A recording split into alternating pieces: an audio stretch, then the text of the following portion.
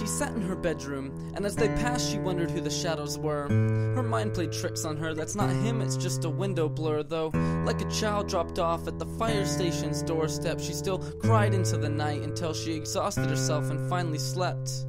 But there's something seeping in, though skin's far from paper thin. Her brain's awash in the potential costs of a Lonely Hearts Club membership, but she looks to the solace in lonely weeks, terrified of trusting her own 2 feet. It's been so long since the colors in her life weren't blossoming, bruises on her arms and cheeks. She sits with her fingers up in her hair, asks out loud, but no one's there, so she grabs a pen, tries to start again, but the page stays blank till she writes take care. Then she starts to form a list of the pros and cons of her life as is. If there was a time, then this is it, but the ocean's dark and she can't jump ship.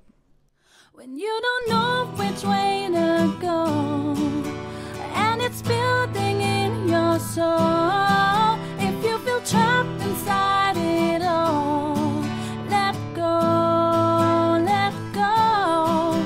It's okay to be alone. Sometimes you're better on your own, because you're stronger than you know. Let go, let go.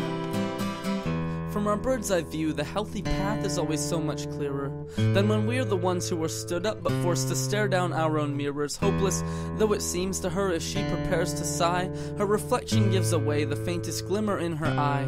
She sees in that reflection long forgotten aspirations that she pushed aside for him and whispered to her dreams to just be patient. Then her feet carry her to the bedroom, pack a suitcase, walking out a dead room. The rest is deep breaths, keys, doors, and tears. She's headed somewhere she hasn't been in years, and she smiles. When you don't know